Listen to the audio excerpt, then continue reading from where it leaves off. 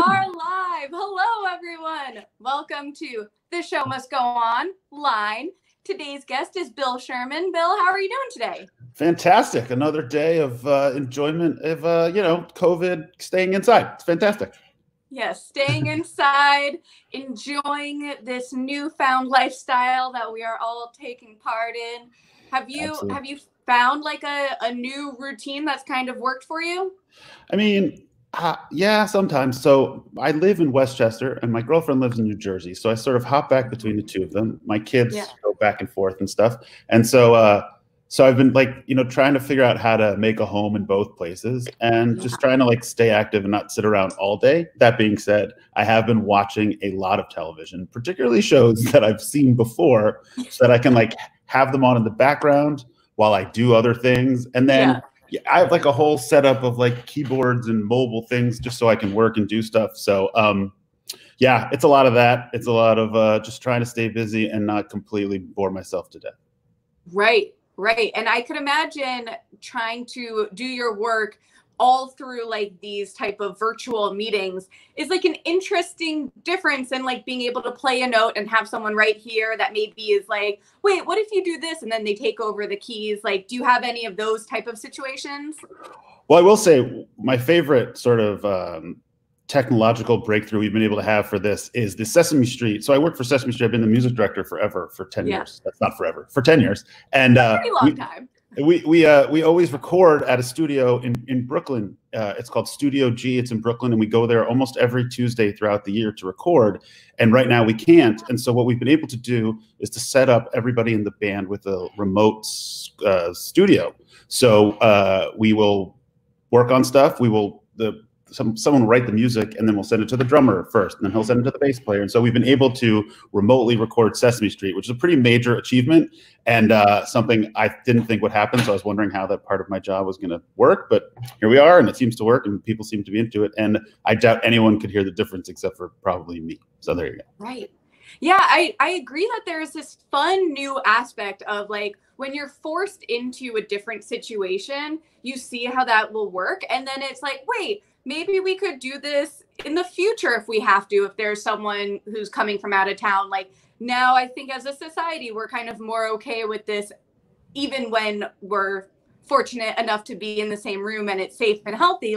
There's going to be this new mindset of well, maybe we do a type of Zoom or StreamYard interview or guest on, Sesame Street. Absolutely. It feels like everybody who I talk to just keeps on saying, things are going to change, things are going to change. And you sort of have to start to believe that and then figure out how you're going to change with it or not. I mean, I still work in television and movies and television. You have to get near each other and you have to be close to each other. But what does that mean? And so what are sets going to be like and what are studios going to be like? And, I'm interested to see how that all comes out. I play every different thing I work on. I just figure out how to play that particular thing and try not to relate it to a greater whole, as if this is how it's going to be all the time. So that so far has worked. Although, Sesame Street is still producing things. We're working on stuff remotely. We do a lot of stuff. The puppeteers record at home.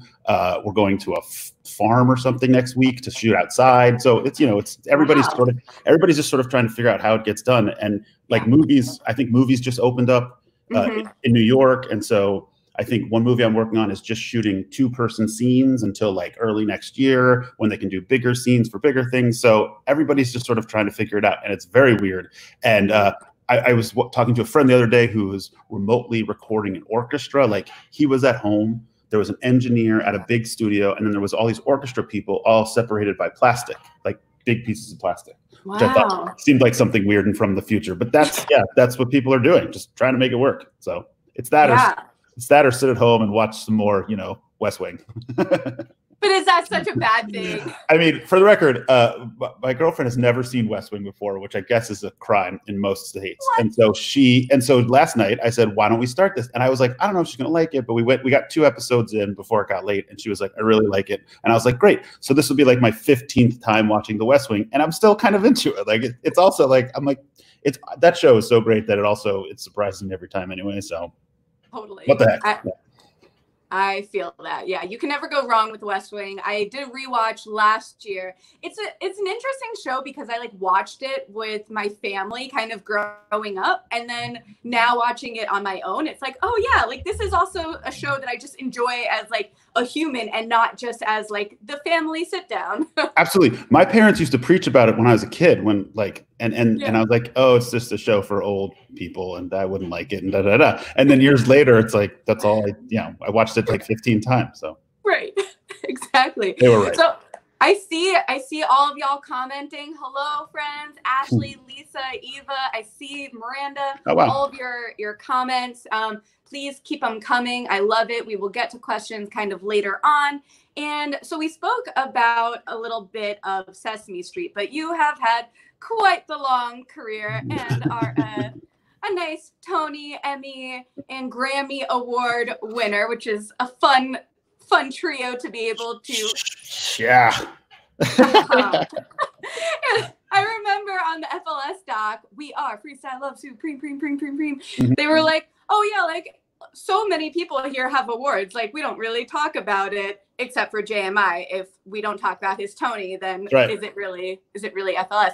So what's it like to be with a group where like everyone kind of has these like impressive notches, and so then they almost like cancel each other out, but it's like a fun thing? I think that's exactly the right analysis. It's so weird. Like we never talk about them. We only talk about them to make fun of each other to other people.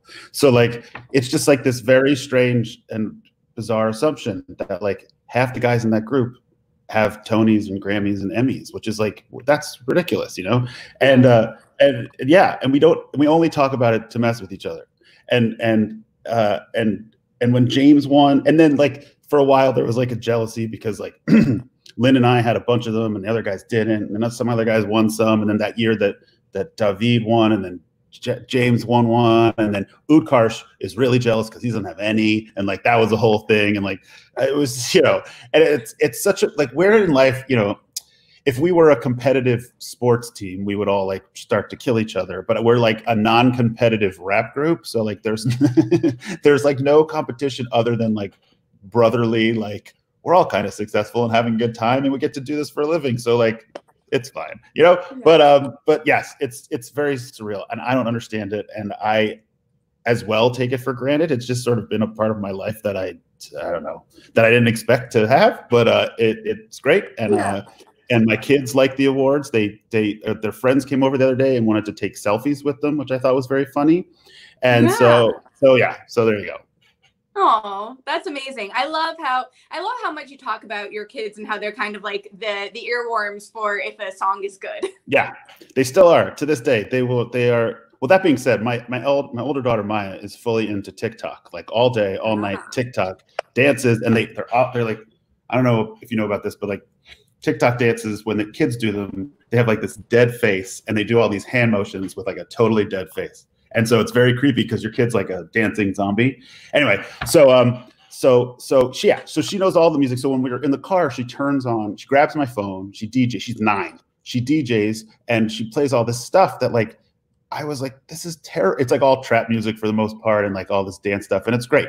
But then we go home and I'll write a song and I'll have her come downstairs to my studio and I'll play it for her, and she'll be like, okay. And if she says okay, then that's like throw it in the garbage. And if she's like, okay, I like it. And then the best test of all is like if like an hour later we're eating dinner and she starts to sing it, then I know that it's pretty good. Then I've succeeded, you know. So I try to do that as much as possible. So. That's a good test to have. Does she listen like nowadays to any of the work that you've kind of done throughout the years? Absolutely. So her mother, both of them, their mother played In the Heights for them on repeat a bunch, and they were very excited about the movie coming out. Yeah. And they are also big Hamilton fans. They know all the Hamilton, and they were Sesame Street fans for like a minute. In fact, the funny story about Sesame Street is 2 things. One is I brought them to the set of Sesame Street. Yeah. And initially they're like amazed and in awe and wonder. And then they get a couple of years older and they're kind of just like, can I play with my iPad on the 1, 2, 3 steps? And you're just like, that's not okay. You know, come on, kid. And then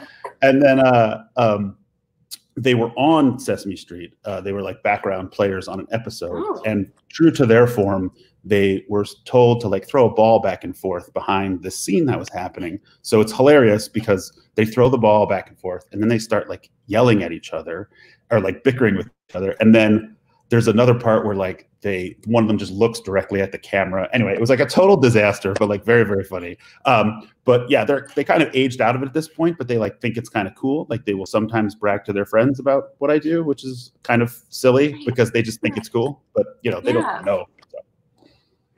That's much better than what you normally hear, which is like, oh yeah, daddy or mommy, it like does this musical thing or like this TV show thing, but like, who cares? What's for dinner? Yeah, exactly. I mean, they're engaged to a point, and then they're just like, it's just what he does. Like, it's not that big of a deal, which is hilarious also. So, you know, and they're, you know, and my ex-wife and I talk about all the time that we're just used to, they have a life that they're used to wherein you know everybody who's on the Broadway stage, and you go backstage at everything you go to, and you meet every famous person you can possibly meet because that's your life and that's how it is. Whereas like my life wasn't like that whatsoever. And so like they just assume that like if we're going to see somebody, whoever it is, we're going to meet them and be their best friend and like go out to dinner with them and a whole thing. And it's all crap. But at least that's what they think. And like the fact that they're used to that is just very, I mean, we're very lucky that that's the case, but it's, you know, it's ridiculous. So yeah. You just assume that it happens. Exactly. I will try to hold back, but there will be many a Hamilton and In the Heights and Juliet references like sprinkled throughout. So like Feel just free. wait. Feel free. I'm totally into it. You know, I woke up singing some Hamilton something the other day because I think the movie really like got me going and excited about it again, and it was great, and I loved it, and I forgot how great it is, and and so my kids are really into it, so it's exciting. So. Oh, nice. So I feel like we jumped right in, but I always love to hear about like what's your origin story? I grew up on Long Island. I played the saxophone. I was really into jazz music. I had really these two amazing teachers in high school who like taught me how to play music. And then I went to Wesleyan University. This is more than an origin story. This is my whole story. But anyway, I went to Wesleyan University. I played the saxophone. I met Lin my sophomore year of Lin-Manuel Miranda. He of the fame. He and I have been like very close since we were about 19. But his mind is older. His mind, well played, very much so. Also, he's almost a total year older than me, which is interesting. His birthday is in January and mine's in November, but they're a year apart, like a year and 2 months. And he had, fun fact, his dad and my dad and he have the same birthday, which is funny. January 16th.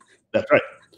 Which I only like know. That you know that. Quick note, it's not sketchy. My birthday is January 14th, and I saw Lin perform on his birthday in Puerto Rico. Oh, there you go. So yes, Lin, January 16th. Yes. Anyway, so we met, and we've been working together ever kind of since then. We were roommates for like 5 years, 6 years, and then like we both got married and had kids kind of at the same time. We worked on In the Heights, and then we worked on the Electric Company and blah blah blah. I think my origin story, which is a story that I tell all the time about how I kind of got into theater and how Lin and I met, was he came up to me. Oh, I was music directing once on this island, which his girlfriend was producing, and he came up to me. He came to see it. He came up to me afterwards and he said, "I don't know you and you don't know me, but we're going to work together for a really long time." And I said, "That sounds fantastic." And so like if that's the story, that's probably the story. And then, you know, I didn't know it at the time, but like my life surely changed from then on. And so so I was never into musicals. I saw my parents. So I lived on Long Island, and my parents used to take us to see, like, I saw the original cast of Rent, but like at that time I didn't know what I was seeing. I was just like, cool, it's music. Like I didn't know. And then I worked on Lin's shows in college, and then we worked on In the Heights, and then I finally like could wrap my head around it. And then and then here we are, you know, some 20 years later. Exactly 20 years later. Wow. That makes me feel super old. It is so fun to hear like your story and like Arthur, the geniuses, how like knowing Lin before everyone knew Lin, and like that part in the We Are Freestyle of Supreme documentary where Tommy Kail like turns to Lin and he's like, "There's a good chance nobody will ever know who we are." Like, ha ha ha ha. Yeah. Well, hilarious now. Yeah. Lynn, the story that I always tell about Lynn, like, we were like inseparable for between the ages of like 19 and like 26 until I got married or got, and I moved out. We lived together from like 22 to 26, I think. Ages 22 to 26. Yeah. And in like this terrible apartment in Inwood where like if it rained outside, it rained inside. No. And we would like, he was a substitute teacher and I worked at MTV in like the IT department because my dad got me a job, right? So like we were such losers, and we would skateboard in the house, and the house was disgusting, and like no one kind of wanted to be there. It was great. It was great. It was the greatest place to live. And the rent was like $500 each or something ridiculous, right? I know. With like just sounds crazy. But it was in Inwood. It was the top floor. The elevator sometimes broke. It was 6 floors up. Anyway. But there's like a great pizza place, and Lynn's parents lived around the corner. So when we would when The Sopranos was still in like airing its original episodes, we would go to their house for dinner on Sundays, which was like a big deal because we never ate well. Like we ate like pizza bagels all the time. And so like, it was good to have like some real food. So we went there and we watched The Sopranos every Sunday. So great. But I don't know what the point of that story was. So yeah. Story. Yeah. Oh, yeah. And Lynn, but the thing about Lynn is, I think, was just fascinating. It's even when we were that age, like 20, 21, 22, like he wouldn't outwardly say it, but like he knew that he was going to be this person. He just knew it. And at that time, and still to this day, like it didn't come off as like cocky or arrogant. It was just like genuine and honest. And you're kind of like, generally, you're like, who the hell are you? Like, how do you possibly think that? And you're so confident about it. And I was just like, all right, cool. Like, I like to work on your shows. Like, we have a good time together. Like, let's do it. And so like, and that's it. Like, but that's, he still, I was just like, I just remember him saying that. He's like, oh yeah, this is going to be a thing. And I was like, oh, okay. Who are you? And hey, he was right. So what do I know? I love that. And it is, I think there's so much as like a society that we're like, stay humble and don't whatever. But like, if you have a big dream and you know that like you're good enough and you're putting in the work, I think there's something kind of cool about being able to like share that with your friends and be like, no, this is going to happen. Like I always say, like, I've covered the Tony Awards for another company, but like I'm going to cover the Tony Awards for bwaySHO. And it's more putting it into the universe, like putting it into existence. And I almost hear that sort of thing on a different level. Yeah, it's a little bit like that, but I'm all for humble too. And so is he. And so like, it was an interesting thing when he said it. And so yeah. And, speaking of humble things and stuff like that, it's one of my favorite things about, Freestyle Love Supreme. Like everybody in that group is humble to one extent or another, and there's all of this fame and all of this celebrity and all of this whatever, but we're all just kind of like these dudes that like hanging around. And I've said this before in interviews, which is just like, I think a lot of us, I personally, I don't say a lot of us, I do that gig because I get to hang out with my friends, and like because they're famous folk, like you don't really get to hang out with them. And so if we do gigs like that, like this past Christmas when I saw you, whatever that was, doing that whole run on Broadway was just so fun because we just got to hang out, and so it was like bringing, it was recalling those days when we actually used to have time to hang out with each other because we didn't have schedules and all this craziness. So, there you go. That's so true. And you can tell, like, that's part of the reason why we kept coming back to FLS is it's just fun. Like everyone on the stage is having fun, and then they share that energy and like joy with the audience. So you feel like you're kind of in on these like inside jokes that like you don't maybe hear, but you see like you and someone else, like you and UTK like share a look, and then you feel like you were there for the inception of that. Absolutely. And that's always the magic of Freestyle Love Supreme. It's like you're the only people that are seeing that show, and none of us have any sort of, there's no fourth wall. Like it's just like everybody's in on the joke and everybody's in on the thing. And in essence, like everybody's there creating it with us.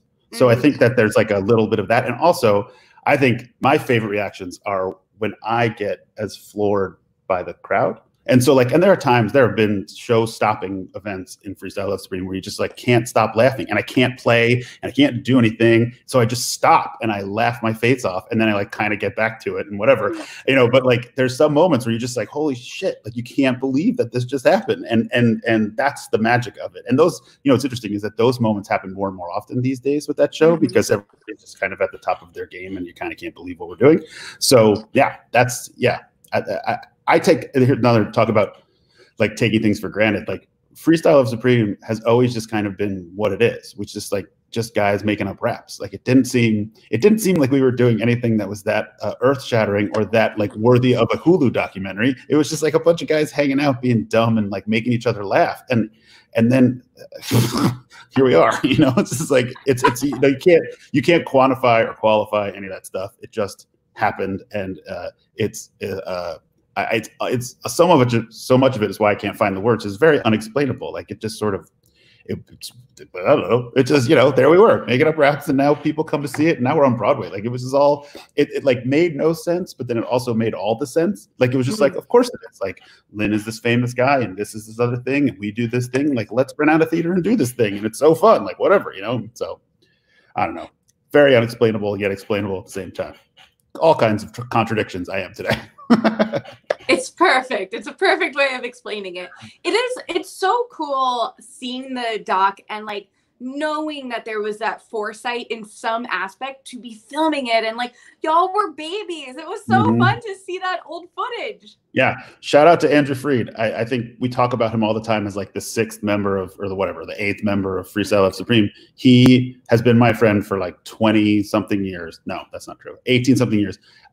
He saw us do a show, and he said that we have something. This was before In the Heights and before Hamilton and before all the notoriety, before all the awards, way before the awards. And he was like, I just want to follow these guys around. And he followed us around. And then he just became a friend, and he like documented us. And we were just like, of course we have a guy following us around because we're cool. Like it was like, we have no idea. And then like he just became a friend. And so like he would film us, but I would be just like talking to him while he was filming. And then you know, like he was at my wedding, and like and you know, and the you know, the side jokes and the secret jokes are all just on point with him. But you know, we just actually, when the movie premiered whatever last week, I called him, and it was just like talking to an old friend. I was like, you made a movie about us. He's like, I know, it's bizarre. I was like, he's like, it's absolutely bizarre. Like, what are you doing? And then, you know, the whole thing. And yeah, and we were such kids. Like, so I've gotten a number of emails about my hat wear, and yes, because like I think between the ages of 20 and 30, like no one was like, hey, you have hair, like you don't have to wear hats all the time. And in my head, I was just like, oh, no one told me that. And then in addition to that, my voice, so in my early 20s, my voice clearly was much higher, and your dog's, and my Slim, it's okay, but you want to say hi to Bill? Come on. Okay. He's just like looking around like, why is no one paying attention to me? Yeah, I guess in my early 20s, I had a much higher pitched, more nasal voice, because there's one interview in that where I'm like, and then my voice clearly got deeper over time. And so that it was like, I guess I went through puberty twice or something happened, because it's just ridiculous. And so anyway, those were the emails I got, my high voice and my hat wear. And I don't know why no one told me that my hats weren't that cool. I also I have a gigantic head, so like maybe I was trying to hide it. I can't tell. I'm not sure. To this day, I'm not sure. It is funny to look back at old photos and think like, why did I think that was cool? Yeah. Like I did though. Like I thought it was a great look, and nobody was a good enough friend to be like, hey friend. Yeah, and I was like sporting the hat look up until like 2 years ago. And then I was like, maybe I don't need to look like a homeless person like all the time. And like, maybe I should step it up a bit. No, I grew my hair long. Like there's Hamilton footage of me with like really long hair. Yeah. And like, I look ridiculous and whatever. So you look like two different people when your hair is long. Yeah, I know. But I'm glad I feel like, you know, I had kids and I should look like an adult at least sometimes. And so here we are, you know. It's a good look now. Thank you. Yes, you're welcome. So what are any stories that you might have from your FLS journey, which I'm sure are plenty, but something that maybe didn't make the doc that you wish people could have experienced? So the famous story that didn't make it to the doc is we were in Edinburgh. I think there's a scene where we're going to buy fries, Mars bars, right? And so we were walking somewhere and we were standing somewhere and I got pooped on by a pigeon, like fully just like pooped on. And Andrew caught it on film. So there's like a whole bit of me getting pooped on by a pigeon and we're discussing like if it's lucky or if it's not. I was just like, this is disgusting. Like, why am I, why is this a thing? But it got, and so that's the major scene from that, and I feel like the thing that would have been amazing if it was ever captured was that very first show that we talk about, the White Russian, that whole bit about that was I had gone to the full story with that is I had gone to Coney Island with my whole family to go to this weird banquet hall to eat. And my dad and I drank too much. And I was wearing a big suit and I brought my saxophone to this thing because I wanted to be a part of the first gig. And I went and I don't even know that I could play at all. I think I sat in the corner. It was a disaster, but that was the first Freestyle Love Spring like public show, So, so yeah, regretful, glad that didn't make the film, but that was a good one. I mean, there's so many moments. We've been everywhere. I mean, we went to Australia, we went to Scotland, we went to Montreal, we went to Aspen. We had been to all these festivals. We were such kids, and it was just like, let's go to these places and make up raps. So it was like there's so many stories, and so there was in Edinburgh, there was like a room. One of the rooms was underneath the stairs, and one of us was this tiny little, and like we had to trade times that one of us had to be inside it, and then like Chris was the only one with a cell phone, so his cell phone bill was like $800 that month when he like home and like stuff like just stupid things like that. But yeah, and then we met all kinds of cool comedians, and you find that like stand-up comedians are the most hated, sad people ever because we're like backstage with these guys, and they're like, in the early days, we in Montreal we opened for Zach Galifianakis, who later became like Zach Galifianakis, and he would just like be backstage with us, just like drinking beers, and we'd be talking about comedy or whatever. And then at one point at the UCB, we opened for Aziz Ansari and like stuff like that. And it was just like, that's just and they weren't anybody back in those days, And so yeah, there's a lot of stories like that. And yeah, I could go on and on, but yes. That's so much fun. I actually went to the Fringe Festival last year, 2 years ago. It was so much fun. I was in the UK for my friend's wedding, and we decided like, oh, if I'm gonna be here in the UK, I might as well like take a trip. And I went, from London to Sheffield, which is where he got married, and then I went up to Liverpool, and I was catching up with a camp friend, and his sister and I started like hanging out and becoming close. And she's like, wouldn't it be funny if we like drove up to Edinburgh for like the day to see the Fringe? I'm like, can we please? So we drove up from Liverpool to Edinburgh just for like one night of like as many shows as we could see. And it was fabulous. And then like drove back in like downpouring cold rain. It was just like such a fabulous random experience. And now I somewhat understand on like a deeper level what the craziness of the Fringe is, and people like literally just handing out paper like, hey, do you have any show to see in an hour? Like, come and join us. Yeah, it's nuts. It's like a whole ecosystem, for lack of a better, it's like the busking and the weirdos and the comedy and the not comedy and the very fringy shows. It was a really, I mean, I want to say that it was like, New York's West Village in the 60s, or like whatever, like where it's just like creativity and like da da da da da. And it felt like that a little bit. And the whole process of like going outside and like singing for your food or like, singing for your shows was really fun, because I think there's also a part of the movie where Tommy says something effective like, we got there and we had no audience and no one knew who we were. And what was interesting is that we were there for a whole month. And for the first 2 weeks, it was just like there was 10 people there. And like we got out and we started hanging out with the right people. And then like da-da-da-da. And then by the end, it was like, totally packed houses. It was really, and that's, previous to that, all of our shows in New York had been in these small theaters for like 50 people. So it was always packed because like my mom was there, So that was, it was a really weird, like eye-opening experience. Like I think some of us thought we were just going to go there and it was going to be packed and we're going to be the coolest thing ever. And it wasn't. And we had to earn it. And that was fun. And then, and that happened everywhere we went. So like Australia was like that and Montreal was like that. And that's sort of the fun of it. It was just like you had to earn the audience. It wasn't like you could roll in and just, be the guys, which was cool. Right. Yeah, I love that dichotomy of like growing up and doing that and then like being on Broadway and you have like all of these people and then like, I'm trying to think, there were so many like crazy celebrity guests that would just like show up. Like Josh Groban was there one day and that was bonkers. Yeah, at FLS, so, from all of our sort of friends that we've met over the years, all of them kind of wanted to be part of it in any way they could. And Josh, I wasn't there that night, but Josh has been on Sesame Street. And Josh and I, little known fact, Josh and I are third cousins. And I know this because he and I were working on a show together. And my mom said, we're third cousins. And I was like, I don't think we're third cousins, Mom. And she sent me a family tree on which me and Josh were like near each other over on this side of the thing. And he was sitting right next to me. And I was like, Josh, I don't know if this is creepy, but I think we're related.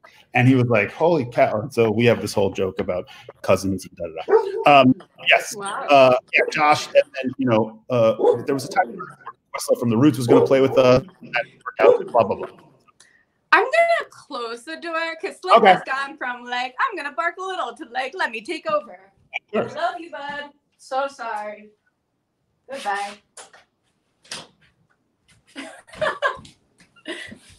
Yeah, I still left it like slightly. Oh, Sir Paul McCartney came. Oh my goodness. Yes, I heard about that. I wasn't there that night either. So what happened was, while most of Freestyle Love Supreme was happening on Broadway, I was in London working on and Juliet. And so I only came back whenever I could come back. It was a long process. I was in London from like July through November of last year. And so, because we essentially did like an out of town run in Manchester and then an in town run in the West End. And so I just moved and was there. So anyway, when I could come home, I came home and did Freestyle Love Supreme shows, but I was super jealous because like Paul McCartney showed up and like, and then like Helen Mirren and Ian McClellan, right? They showed up one night and just like craziness. And so I was a little jealous about that. It is what it is.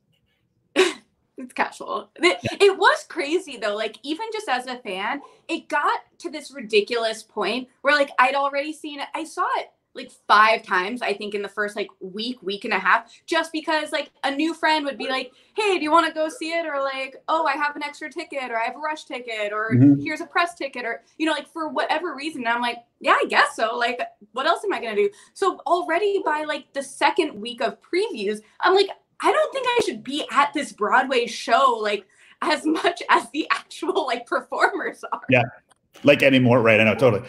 I felt super guilty about not being there. It was a real bummer, but it was just sort of how it all panned out. But I like the fact that I thought one of the most interesting things that we were able to accomplish was we could put on a show every night, whether it was like bringing in other people or special guests, or we found another beatboxer that could do that show, which I thought was like, that was never going to happen. Yeah. And that like Shockwave did like 1 million shows, and so did Utkarsh, and they were just there and they like owned it. I just thought that was so cool, the fact that we could really pull that off. So that was neat. 100%. And then, like you said, to have Kayla and then Anissa come in, and you grew the family. By the way, shout out to Anissa. There was just an article in Forbes magazine about Anissa. I don't know if you saw that, but that shit's crazy. She's so unbelievably talented, and we treat her like a little sister. I do, and I think she's incredible. She just did a thing for me for Sesame Street, and she couldn't be like more talented if she wanted to be. And she's one of my favorite people, and shout out to her. She's amazing. I love Anissa so much. Yeah, she came on the series last week. Nice. What is time? Time is, last whatever. Not today.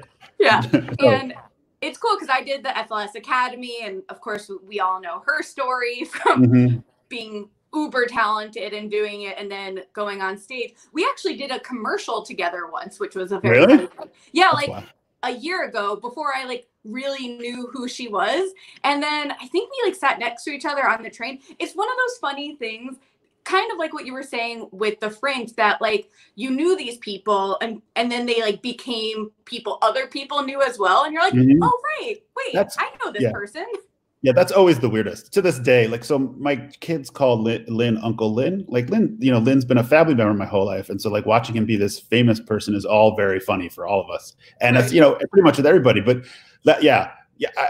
I mean, Anissa particularly, she just like came out of nowhere, and she's the funniest person I've ever met, and she's just like so, you know, she's very outspoken on stage and very kind of soft spoken behind the scenes, and she's just unbelievable. And you know, the funny thing is I had never been to a rehearsal or done anything with Anissa until I think I was on the stage with her, and we were just like, this is what we're doing. And so I was like, cool, who are you? Like, I met her like right before the show started, and then it was just like, you're the person, I'm gonna do this, help me, you know, like, you know. So I mean, the thing with me for freestyle is I've been doing it for so long that it's sort of like you know, riding a bike, as it were. But you know, to have like new blood in it and have different people, and it was really exciting, and like also kept me on my toes. Like it's easy for me to do that show, but like when Kayla's there, her groove is different, and when Anise is there, like her thing is different. So that's always really fun and challenging. Do you remember the advice you gave to Ian Weinberger, his first performance? Yes, I do, because he wrote it on a piece of paper, and what was it? Something, don't fuck up, right? It was like something like, and don't fuck up. That sounds like it was like, this isn't fucking brain surgery. Oh yeah. So, you know, it's so funny. So we brought in Kurt. So when Arthur and I couldn't make it, we bring in Ian Weinberger and Kurt Crowley, who are the genius music director dudes of Hamilton. I've known Kurt. You know, Kurt was the first music director of the second national tour of In the Heights, like 100 years ago. And I flew out to Gainesville, Florida, or something like that. And I met Kurt, or no, it was something, and whatever. I flew out to somewhere in the middle of nowhere, and I met Kurt, and I, you know, coached him through the In the Heights stuff, and he's the nicest guy ever. Kurt, I don't know if you know, is like a Harvard graduate with like a degree in religion and music, and is like so cool. And he's from Helena, Montana, and he's just like the nicest, greatest, most talented guy ever. And he came into freestyle and just sort of like made it happen. And the funny thing about him and Ian similarly went to Northwestern and like is an unbelievable musical talent and is also the nicest guy in the world. But I had a big hangout with Ian's parents at the Freestyle Love Supreme opening night party. Like they kept on hanging out with me. So they both, you know, they're both used to like reading music and like very, you know, technical about the playing of the thing and the doing of the thing. And so what I told both of them was like, don't think, don't do anything. This is not like you just have to play notes and like groove. Like if you think too much, you're going to like fuck up badly. And the same thing I had to do with Alex Lacamoire, who often sits in with us. The thing, he'd be like, what do I do? What do I play? I don't know what I'm doing. Blah, blah, blah, blah. And he has done whole shows with us where I just like yell cues at him and do stuff with him because he can just play stuff on his feet. You know, he's like amazing like that. And so that's been kind of fun to like watch Broadway dudes, who I call Broadway dudes, but are, you know, Kurt and Ian just like sort of morph into these Freestyle Love Supreme guys, and they've done an amazing job. And they're, you know, now they're part of the fabric of that whole ridiculous group of people. That's amazing. Yeah. And that opening night party was so much fun. Like for me, it's so crazy to be at a party with Questlove DJing, but like you work with him. I do. Yeah. Quest. Yeah, it's still sort of funny. When I was in college in like 1999, I was like my freshman year roommate, Matt Durning, was from Williamstown, Massachusetts, and was just like a huge music guy. So cool, had the best music collection, and he got me into the roots, like early roots, like Organics and Do You Want More and all that other stuff. And so I was just like, holy cow! And then they played my senior like spring fling thing at Wesleyan was the Roots, which is hilarious, which I still talk to him about this. So anyway, so then we were working on the Hamilton record, and we were in this studio somewhere, and it came out that I worked for Sesame Street. And so then Questlove was like, oh my God, I'm the biggest Sesame Street fan ever. So we immediately became best friends. And so like we would talk about Sesame Street and music, and then while we were making the Hamilton record, and then this is the fun part, is after the Hamilton record was done, he called me one night and he was like, hey, I'm doing a podcast. You're the first guest. And I was like, what? I was like, okay. So he's like, come to 30 Rock. We'll do it whenever after we film Fallon. And I'm like, okay, whatever. So I show up to Fallon. So we're in the little room where the Roots rehearse. And it's me and Questlove and this other guy. His name's Phonte. He's from this rap group called Little Brother, and another woman, and da-da-da. So I'm expecting this to go for like 30 minutes. We talk about Hamilton, we talk about Sesame Street, and I go on my merry way. End of story.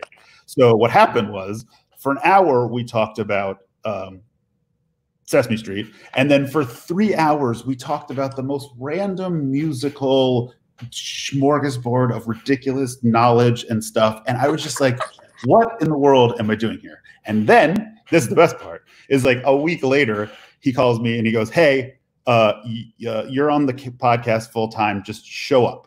And I was like, what? So like from that point on, we're like doing interviews with like Chris Rock, Dave Chappelle, A Tribe Called Quest, Michelle Obama, blah, blah, blah, blah, like all these famous people. And I'm just like, I have no business. Like we were at a studio once talking to Dave Chappelle, and D'Angelo walks in and sits down next to me and introduces himself to me. And I was like, oh, hi, D'Angelo. And then like Lenny Kravitz and like all of these people. Then we're on the stage at the Roots picnic and the thing, talking to Common, and we just become really good friends. And he still writes songs for Sesame Street. And we did a thing for Solange and stuff like that. And it's been just one of the wildest things I have. And we like talk to each other like friends and stuff. And every time I see him, it's great. And the joke that we have, actually, you'll find this funny, is because I wear hats so often and my hair is always so ridiculous. There was a time for about 2 years where every time I saw him, if I had a different haircut, he wouldn't recognize me. And so I kept on like going up to him at parties and stuff, because we would be at the same parties, and I'd be like, it's Bill. And he'd be like, oh man. And this happened like, honestly, like 3 or 4 times. And then finally it was just like, God, stop not recognizing me. It was pretty fun. This is me. Yeah, exactly. That's amazing. I honestly love those little type of stories and like moments, because it's so easy to think of someone like Lynn or Chris Jackson, Daveed Diggs, Questlove as like these people who are like award winners and on the stage and screen and whatnot. But to hear these like human moments of like, oh, this is our little inside joke, that's the best. Yeah. I mean, Chris particularly. So Chris and I have been best friends since like the early days of In the Heights. And he was at the birth of my kids and I was at the birth of his kids, and just like stupid little things like that. And we've been very good friends for a long time. We used to like just sit around and write songs together and stuff like that when that was still a thing we could do. But we don't do that anymore because he's very popular and he's important, and I have stuff to do, and it's just it's strange. We don't. Yeah. But when you work with your friends and stuff like this happens, these sort of the rules change and it gets different. But it's it's great, just a different. Yeah, that makes sense. It's so funny. Like I'm in a bunch of Hamilton groups on Facebook, and people keep posting like Daveed on Sesame Street and Chris and Lynn and like all of these moments that I'm like, oh, this is very convenient because I'm chatting with Bill. Like, is it funny to write like this rubber ducky song for Daveed Diggs? And it's like, it starts off like as this like rubber ducky, and then it's like a rap. Yeah, absolutely. It's bizarre in every possible way. So like the fact that I can pull things like that and have my friends be on that show is great. It's like very surreal and bizarre. And the best part about it is like when you get to collaborate with them. So I called Daveed, I called Daveed and I was like, what do you want to do for this? He's like, why doesn't it do this? And so I was like, cool. And so he did it. And then like Lynn was like, I don't remember what Lynn. The first time Lynn was on Sesame Street was the first song that I wrote on Sesame Street. Like wow. It's a habitat. And so we put that together. And then like Chris and I have been writing songs forever on Sesame Street. And so when he comes on and does stuff, we just sort of put it together, and that's just kind of how it is. I know that sounds ridiculous, but that is just how it is. Amazing. So I want to definitely make sure to talk about & Juliet, but the first part, I guess maybe we do it together, is a lot of people were asking like, what's the difference between like what an orchestrator does and a music director and a music supervisor and a producer for like the Hamilton album? Like, what are those different type of job titles that you do? Sure. So what I've learned over the years is that those job titles are completely different depending on what genre of media you're in. For example, in films, a music supervisor is more like this overlord who just like takes care of certain things and like contracts and stuff like that. And then if they need placement music, they're kind of responsible for that. But it's not, in a music supervisor in a Broadway show is like someone who, you know, makes sure that all of the music works and conducts and like does another thing. And then sometimes the music supervisor in a theater show is an orchestrator and arranger, which is like, well, let's put it like this. What happens is the composer writes the song, and sometimes the composer will like write like a fully realized thing with a band and and sometimes they'll just write like a melody and they'll sing it with the piano. Either way, the arranger's job is to sort of take those pieces and make it into a cohesive song. And then once that's done, the orchestrator takes that song and like writes all the parts for the different instruments. That's what an orchestrator does. And so orchestrating and arranging is pretty similar from thing to thing. And then like in movies, there's film scoring where it's like all the music you hear in the background, right?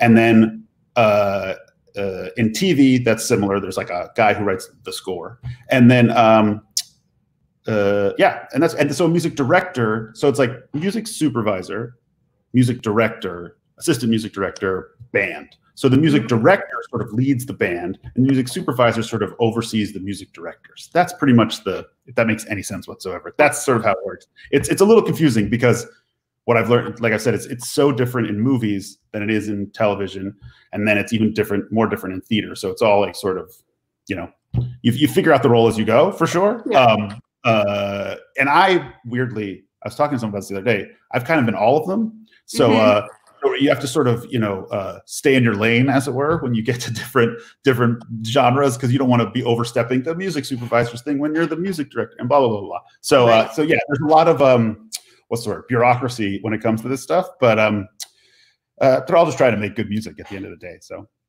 Yeah, that does make sense. I think there were so many different aspects. Like I was joking with you earlier that I printed out your whole resume, which I haven't even looked at because this conversation has just flowed so naturally. Oh my God. Imagine that. But it's like, it's true when you've done so many different things on different types of shows and movies and upcoming projects. So it's fun to kind of hear those differences, which leads me into asking, like, how did you get involved with & Juliet? Right.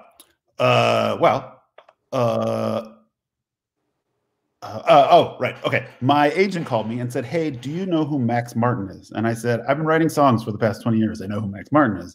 And he's like, "Would you be interested in like some sort of jukebox musical of Max Martin songs working with him?" I was like, "Absolutely." So he says, "Okay, they want to audition like music supervisors. So they're flying you to Los Angeles to meet with Max and the other producers." And I was like, "Okay." And then they're like, "By the way, the book writer is this guy named David West Reed, who wrote this one play on Broadway that sadly closed because of a terrible storm. And he's also the writer of the show. I don't know if you've heard it. It's called Schitt's Creek. This is before Schitt's Creek was like a major like deal. This is like in the early days. And so I was like, okay, let's do it." So I fly to Los Angeles. I stay in West Hollywood at a hotel that is 1 block from where Max Martin has a house in the Hollywood Hills, and then a house in West Hollywood that just has studios in it, like just music studios in every room. So and it used to be owned by Frank Sinatra, so that's cool. So I walk to this place. I'm terrified out of my head. I have no idea what I'm doing. I walk in there. I sit down and I talk to Max Martin and our producers Tim and Teresa and Max Martin's dog and his wife about musicals and about how to make their show into a musical. And by the end, I've somehow managed to convince them that I like know a lot about musicals. So let's just be clear. Like I've worked on In the Heights and I worked on the Hamilton record, but this is actually before that. So anyway, I don't know anything about musicals, but they're convinced that I know about musicals. So I get home and 2 days later, my agent calls me and goes, "Hey, you got the job on the Max Martin musical." And I was like, okay. So what that meant is over the next 2 to 3 years, I would fly to LA or wherever and meet with David West Reed, the book writer, and sort of figure out how to string this whole thing together. Yeah. And then we would have readings. And then finally they hired a director, this British guy named Luke Shepard, who, if you don't know, directed this incredible production of In the Heights in London, for which he won an Olivier. And then he became the director of & Juliet. And then we started sort of staffing up, and we'd do readings here in New York. And then we would go to London and do readings in London, because the goal was, in the same way that sort of Mamma Mia had started in London and then went to Toronto and that's what they wanted to do. Like they didn't want to go straight to Broadway. Like that was the key. Right. So I was like, all right, cool, London. Like I've never spent a lot of time in London. Let's do it. So then we hatched this plan to do this out of town Manchester thing and then go into the West End. And it just took a long time. I hired this guy named Dominic Falacaro, who is a pop producer and not necessarily a theater guy. And he came in and wowed us all. And I'd hang out with Max Martin and we'd talk about, Katy Perry would walk in while we were talking and she'd be like, hi, and be like, hi, like craziness like that. And then just like total bizarre. And then we would, we made this musical together and it was like, I will say that it was like making a record in a theater, as in we would sit and listen to the band and everybody sing and sort of mix it like we were mixing a record, as opposed to, which is like, sonically, you saw Juliet, but it sounds better than anything I've ever worked on in my life. Like it just sounds, the clarity of all of it. And the sound designer is this English guy named Gareth Owen, who was just amazing. And he figured out how to make it like rock and sound really full and amazing, but while still you could hear every single word, which I thought was like this unbelievable achievement in a house in the West End, the Shaftesbury, which is enormous. And so it was a really fun, really amazing project to work on. And then sadly, like as it was starting to gain, steam, we got all shut down, as you know. Yeah. So like hopefully, which I think will happen, Juliet can come back with a vengeance, because it's the most, I will say, it's almost impossible to go to that show and not come out smiling or something, because it's so fun and so ridiculous. And I'm not saying that because I work on it. I'm saying that because it just is that good. Like it's not trying to put your emotions upon you or not trying to make you feel anything you don't want to feel. It's just fun and exciting and like one of the coolest things you'll ever see. And I loved working on it. It was great. I love to hear how much joy it brings you, because it certainly brought that for me. I see a lot of friends here who I've like obsessively spoken about it with, because And Juliet was that type of show that, so back when I saw you in late December, I'm thinking, my boyfriend and I were about to go to London, and you were like, oh yeah, you should see And Juliet, the show I'm working on. And we're like, oh yeah, I heard about it. Cool. So that was kind of like on the game plan. We knew that we wanted to go see it. And I'm that type of person that when someone asks like, what's your favorite type of music? I'll be like, Broadway in the 90s. Like that's my, so it's for you. Juliet feels like it was written for me. It was musicalizing my favorite music. Yeah. And it was so good. I was listening to it before. I listened to it all the time. John, my boyfriend, and I quote it to each other nonstop. Like it's great. You show's think great. I'm into drama? A 5, 6, 7, 8. Yeah. It's great. That show's great. I didn't know how great it was. I think, it's another thing I say in the freestyle documentary, which is like, I don't understand how good things are until they're like right happening. That show felt the same way. Like, we were working on it and we were like, is it too ridiculous? Like, is there too much confetti? Like, what are we doing? Oh shit. And then like people loved it and people were like dancing in the aisles and people were singing out loud and like grandmas loved the like Shakespearean aspect of it. And then like people who are in our age range or somewhere near that, just like when you hear, everybody or, it's gonna be me or any of that stuff, you're just like, holy crap. Those songs bring back so many like fond, crazy time memories. And, and getting to work on that music was just so bizarre. We like actually like went back into the original recordings and was like, we were like mining all of the stuff that he did in, in the 90s. And it's just like so unbelievable and great. And the funniest thing about this whole process is that nobody knows about Max Martin because he doesn't do interviews. He doesn't he would never do this. But the thing about Max Martin that's so funny is like, if you actually sit him down and talk to him, he will never stop talking. And so I feel like somebody needs to like get him on a show because he won't shut up. And it's awesome because he's so smart and so humble and so nice and so like smart. I thought you said that. He's unbelievably intelligent about song structure and the way that they do things. It's so fascinating. And he's just, is an unbelievable person to work with and for. And like one of my favorite experiences of to date was working on that show for sure. Wow. And it's not your average jukebox musical in like two ways. One, because it doesn't like tell the story of the artists themselves. So it's not that type of jukebox.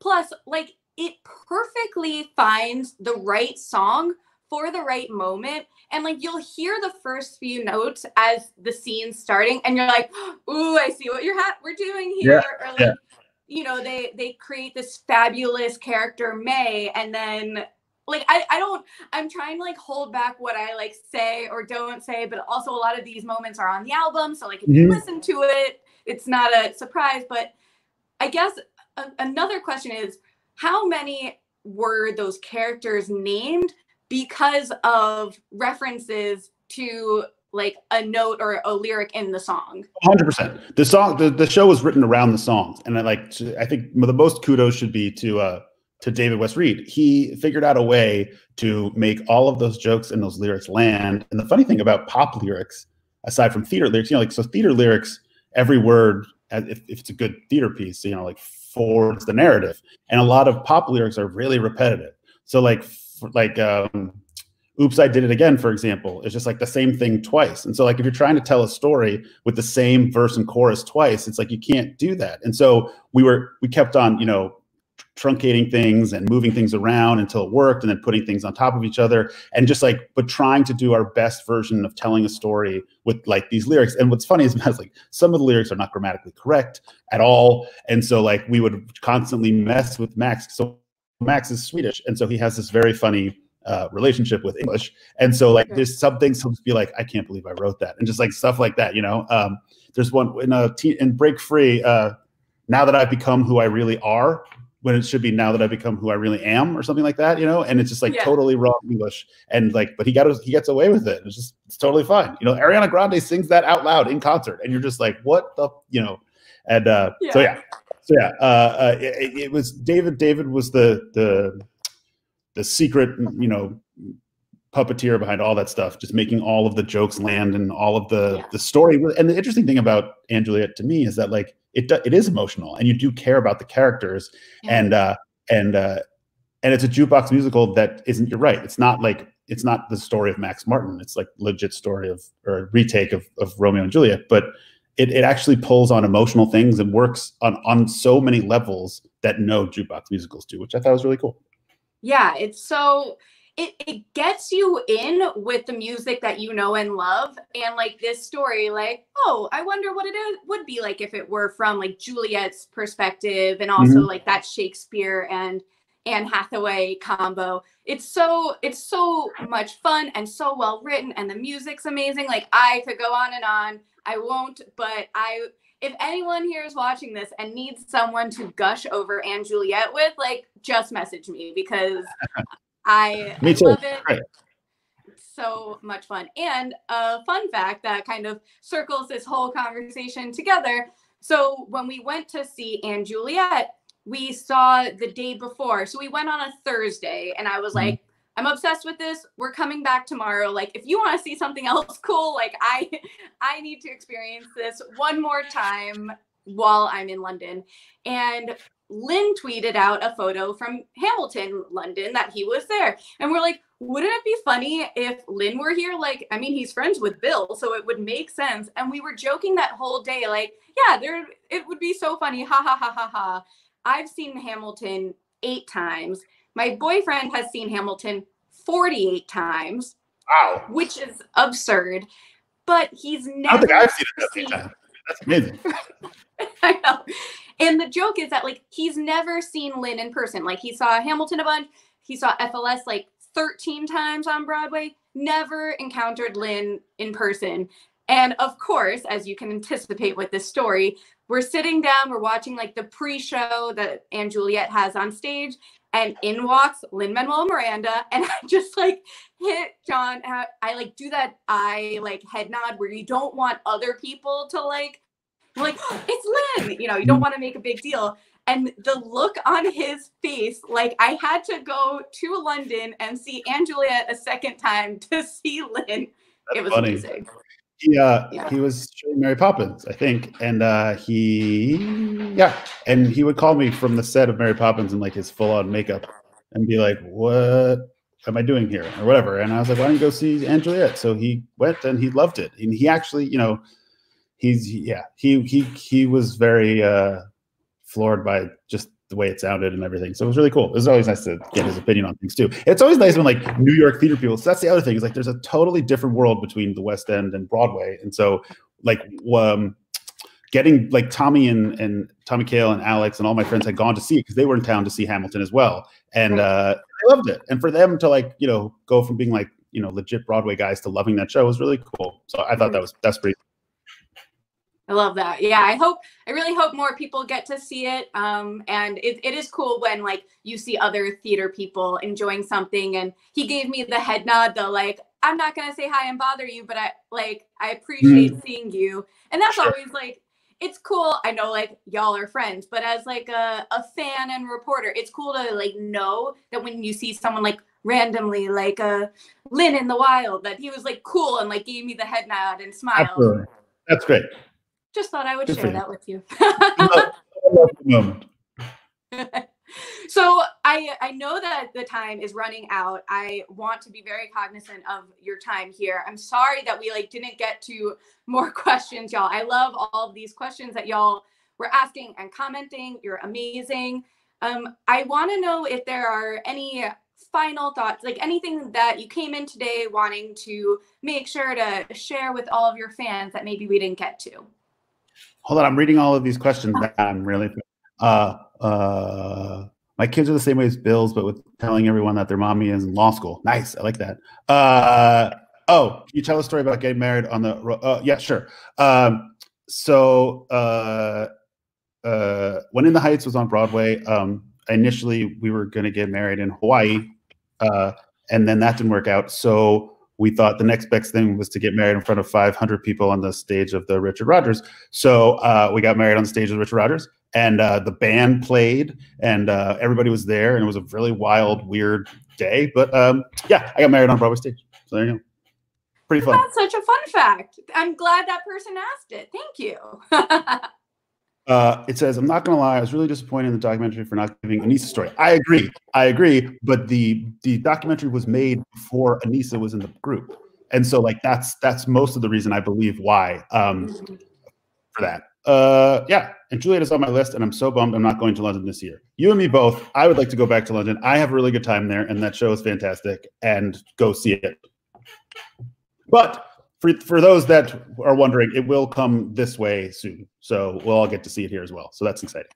Victory. Yes, that's very exciting. I can't wait to just see it nonstop and have other people to be able to enjoy it with. And there are so many like videos from like West End Live, and the promo's really well done. So y'all can still see like, you know, the legal, like a non-bootleg. There's a lot of really good footage that like Anne Juliet's like social media and YouTube pages have for you. So I highly recommend checking that out.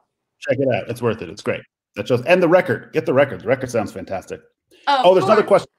This is a funny story. What is Lack's FLS name? Lack doesn't have an FLS name. Lack is just Lackety Lack. He's always kind of been Lack. He doesn't have a name, but I think maybe someone should give him one. But yes, that's. And okay, wait, now that you say that, people were commenting about your like the bear claw hands or something. Yeah. So that story. So Lynn once had, well, this is a long time ago. Lynn had a dream that I was like a bear. I was in a kiddie pool, and I was like throwing salmon across his dream or something like that. And so like he told that to all of us. And so that became the thing. And so like Tommy will send me pictures of him in like Wyoming next to like giant bear sculptures and things like that. And so I know, I mean, like I'm much bigger and taller than everybody else in that group. So that's where that comes from. That's fabulous. I'm glad I asked. That was so good. So so are there any nonprofits or charities? I always like to end the conversation. If there's any you'd like to give a shout out. Well, you know, I work for Sesame Workshop, and they have this thing called the Yellow Feather Fund, which I think is pretty important. I think these days supporting actors' equity is really important because all them actors are out of work, and I think that, you know, this vote for you know money at the end of the month is coming up, and hopefully that will work because unemployment's a thing. And I would give my money to the Actors Equity Fund for all our friends who work there. Yeah. Yes. Thank you for saying that. Very important. So many with that. And of course, I noticed that the show must go on, which is very similar to my thing, they're doing that with the West End musical. So you can get like a cool shirt or mug. And I have some of that coming my way. So that's a fun thing to check out for sure. Or faux show, as I like to say. There you go. And where can everyone find you on social media? My Instagram is bsherman2222, and I have a website. It's popmusicmisery.com, and you can find all that stuff there for sure. Excellent. Y'all can find me at bwaySHO, bwaySHO, as you see from this beautiful banner across the screen. And I want to give a shout out to all my Showtreons. That's the bwaySHO Patreon. Y'all are amazing. I see you in the comments. We do monthly video chats, and we did like a Hamilton watch party. So we do like that and trivia. So if that's something that sounds like fun to you and you want to support a local artist and reporter, you can go to patreon.com/bwaySHO. And of course, subscribe. Why not? Thank you. Well done. And subscribe to this channel because the show must go online continues throughout quarantine. You can check previous episodes with like Jelly Donut and Ian Weinberger, Anissa Folds, Kayla Milady. Like there are so many. If you like this conversation, you can hear more of them and hear other like behind the scenes stories from FLS and all those other amazing musicals like Hamilton. All so much fun. So on that note, Bill, thank you so much for taking the time to chat. It was a blast. Absolutely. Thank you so much for having me. This was really, really fun. Rock on. Have a good time. Good luck at being inside, everybody, and stay safe. Thank y'all for watching. See you at the show. Bye.